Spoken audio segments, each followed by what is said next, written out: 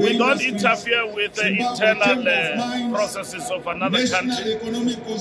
What has happened here is an election which ourselves were invited to take part in terms of monitoring. We did that as the ANC, and now we've got a product of the outcome of the election, which has affirmed ZANU-PF, which ZANU-PF is an ally of the African National Congress.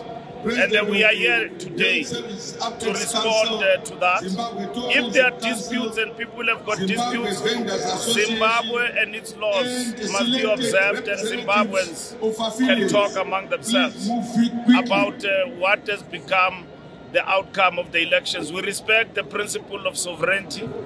We respect the fact that there are elections. We don't subscribe to regime change. We believe in the will of the people, and the people have spoken in Zimbabwe. And today, as you can see, thousands of people are here to celebrate the election of the president. Were these people forced to come here? No.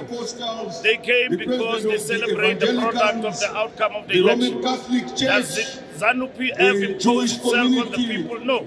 There was a contest, there is opposition. Is that opposition strong? It seemed to be strong, but it did not emerge according to the outcome of the results. And if there's any dispute with regard to that, we respect the sovereignty of a country and the fact that Zimbabweans, through their own processes, have got the capacity to settle their own differences.